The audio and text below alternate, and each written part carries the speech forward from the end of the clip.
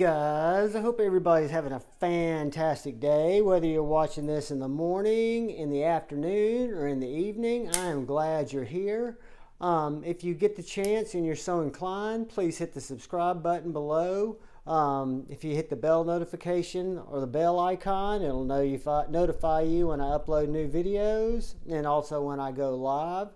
But today's video is going to examine my current collection and pick out what I think are my top 5 big, overbuilt, larger knives. Knives that I've had in the collection for a while that may, be able to do the things that are outside of what we do in our EDC. Things that we might want to do some serious cutting, or we might want to do some serious processing of some materials, or we might want to just go out and beat on a knife. We might have some uses for the knife that we just want the best locking mechanism, the best blade steel, the best, not as necessarily slicing geometry, but just a geometry where you've almost got a little hand axe.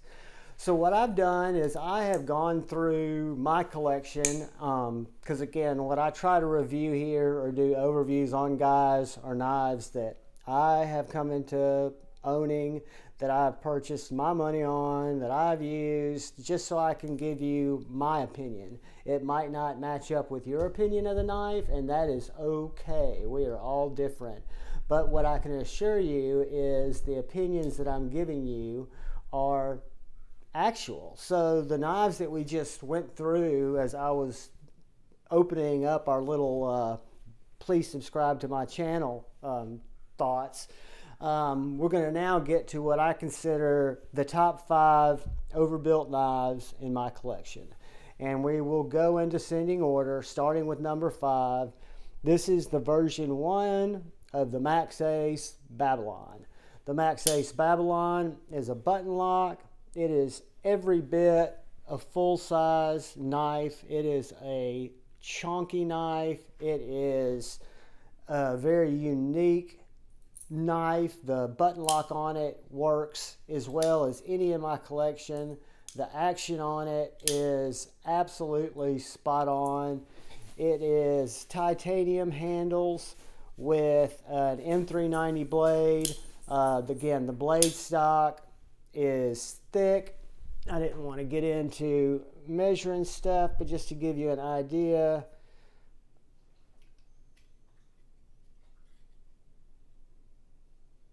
.15 thousandths or 0.15.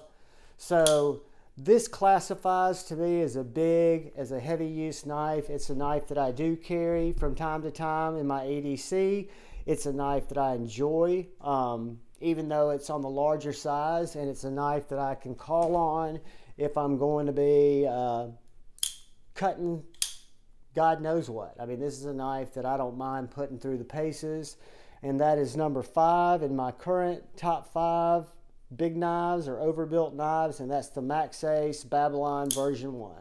Just so you guys know, the only difference in the version 2 is it has a little locking switch here that allows you to lock it open for additional security or lock it shut. I think that was brought into play because lefties were having issues accidentally depressing that, but what do I know?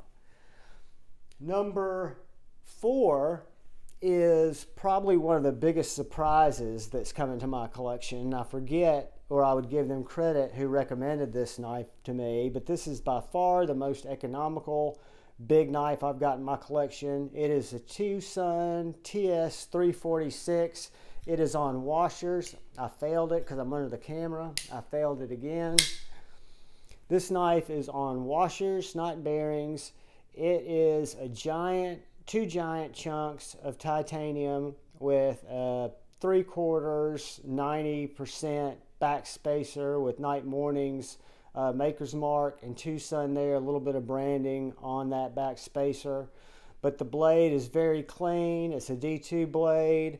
It does have TwoSun D2 and the model number in the fuller there, but if you look at this blade, it is very thick. It is very substantial in my hand, and for a big knife with that forward choil, it is extremely slicey. Unfortunately, I've cut through all my paper, so we can take my field notebook and see how it cuts through cardboard.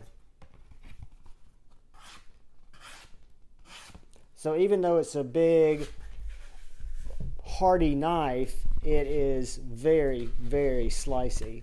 I love the action. I'm not usually a big fan of washers, but this knife, I love the way that it's kind of got a hydraulic drop. I love the way that the blade not only is perfectly centered, but it sits into that little inset there. I love the way that it flicks when I don't fail it. It is a chunk, guys. I wish I knew the weight on it. I'll list these all in the description, these top 5, so you guys can look them up and get some more specific information. This knife, I know, is in stock at White Mountain Knives right now in a anode finish, and it's under $100. And I can already hear people saying, but D2 is not heat treated right. Guys, buy this knife, stick it through a car door. If it bends or fails on you, reach out to Javon and I'll buy it, but I will need pictures. I don't think there's going to be any problem with this knife if you're looking for a very economical, hard use, well built, field ready because it's made with washers. Just a great knife, guys. And this would be number 4 after the Babylon, which costs 3 times as much as this, and that is the TwoSun TS-346. Moving on is an American-made knife that some people will argue that it's not a heavy or hard-built knife, but I think that the Hinderer 3.5-inch or 4-inch blade styles definitely qualify as a hard use, or in my hand, which is a medium to large size hand, I consider this a full use knife. This particular Hinderer is the Hinderer XM18. It is in battle bronze titanium finish. I've added a contoured Hinderer titanium scale. It is the Spanto blade design, so it's got a very thick tip kind of that you can use. Even though I wouldn't want to pry with it, you could use this tip for more hardy type of applications than some of the thinner tips on knives. The action on this knife is impeccable. It's S45VN. It carries like a smaller knife, but it handles and cuts material and locks up and lets me know that I've got a very substantial knife in my pocket or in my pack. And I know that if I have to depend on this knife, whether I'm feather sticking, whether I'm prepping for something, whether I'm prepping food, whether I'm trying to cut myself out of a briar patch, that this knife will live up to the challenge. And that is my number 3, made in the USA, Hinderer XM18. Moving on, brings us to number 3, which is another made in the USA knife, and it just happens to be the biggest of the Medfords that I have in my collection. This is the Medford Midi Marauder.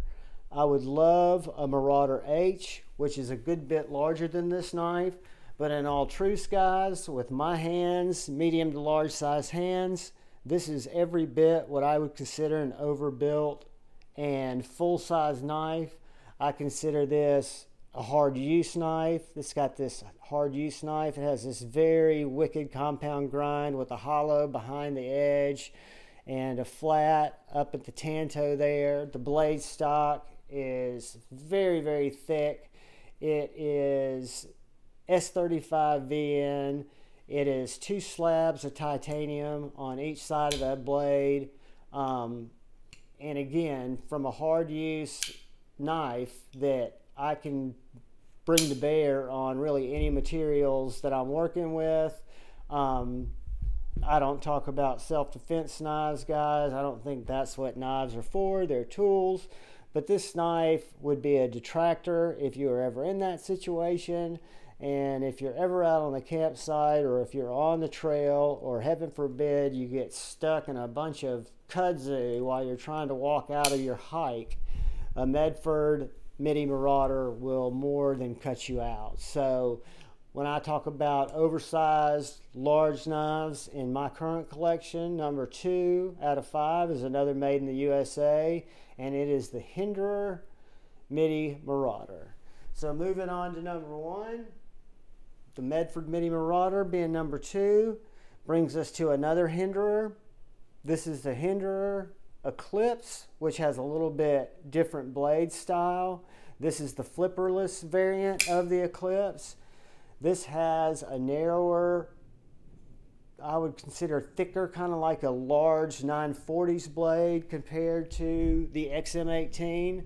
The reason I chose it over the XM18 and over the Medford is I really like the narrowness of this blade shape. It is a very, very able cutter. It is CPM 20 CV. It is wicked sharp, wicked strong blade. It does have the stonewashed bronze lock side, and it also has a titanium smooth stonewashed show side scale. I've added blue hardware to it. Makes me not like the knife a little more, makes it a little bit more unique. But the reason that I put it number 1 in my hard use category is if I was going to grab one of these 5 knives to take out and just really beat the hell out of, or need to use it in hard use situations, I think my number 1 would be the Hinderer Eklipse, the Flipperless Eklipse. So in descending order, number 1 we have the Flipperless Eklipse. Number 2 we have the Medford Midi Marauder. Number 3 we have the Hinderer 3.5-inch XM18. Number 2 we have the TwoSun TS-346. Number 4 that is, and then number 5 is the Maxace Babylon First Edition, guys. I appreciate each of you stopping by anytime you stop by to check out one of my videos. I'm glad that you're here. I'm glad that you lasted through if you made it this long. I appreciate you all. Please look out for the guy or gal to your left. Please look out for the guy or gal to your right. Continue to look out for each other. We are the knife community, part of the knife community. We spend a lot of time together, whether we're in chats or whether we're in live streams or whether we're just communicating on a Discord or we're communicating on a anywhere, you know, and I see it all the time. Little bits of drama here, little bits of drama there. That's normal. But guys, all I ask is that you try to understand other people's opinion. You keep love in your heart. You choose debate over hate. You know, I love you all always, and I appreciate you all always. Thank you again. Peace.